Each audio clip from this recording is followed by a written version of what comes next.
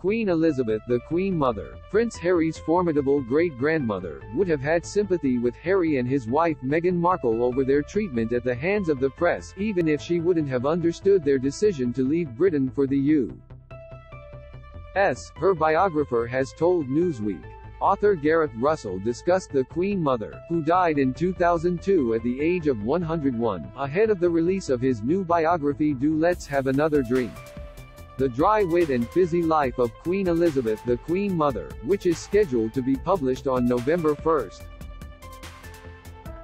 Elizabeth was born a younger daughter of a wealthy Scottish peer in 1900, and in 1923 she married the second son of King George V and Queen Mary, Prince Albert, Duke of York.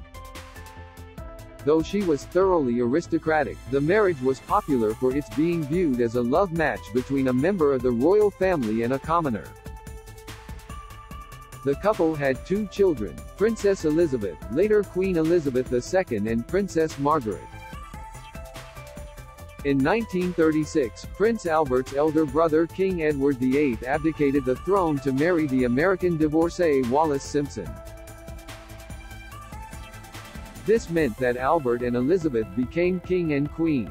Albert reigned through World War II as King George VI and died in 1952. His widow lived for another 50 years as the matriarch of the royal family, well known for her eccentricities and formidability. On what the Queen Mother, who some refer to during her lifetime as the last Edwardian for living in the grand style of pre-World War I Britain, would have made of younger generations of the royal family, Russell believes she would have been sympathetic to the problems that they face. In terms of the Sussexes, I think it's a generational thing, he told Newsweek. The Queen Mother thought that leaving Britain was never an option. She said she would rather die. She and her family had refused to leave even during the Nazi aerial bombing raids of the 1940s, so she wouldn't have understood, at all, wanting to live abroad or leave royal duties. Harry and Meghan stepped down from their official roles as working members of the royal family in 2020 following a tense period labeled by the press as Megxit, a term the prince later called misogynistic.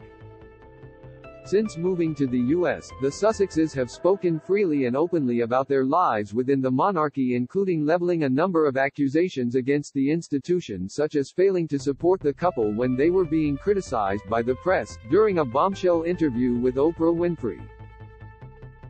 On this front, Russell says that the Queen Mother in particular would have been sympathetic, for she viewed the press with a cautious eye. I do think she would have had sympathy with the Duke and Duchess of Sussex worries regarding press intrusion into royal lives, he said. In the early 1990s, the Queen Mother was appalled by the way the press was behaving, so I think in that sense she absolutely would have empathized with Harry and Meghan's worries about the media. She was very firmly of the opinion that giving interviews was a bad idea, as what's said then can never be unsaid, but that again may be a generational trait. In 1923, her father-in-law King George V told Elizabeth that giving interviews to the press was a mistake, and she stuck with that advice for the rest of her life. In her later years, the author said that the Queen Mother enjoyed close relationships with her great-grandsons William and Harry, though on one occasion Princess Diana had words with the monarch because she felt she was showing signs of favoritism to William.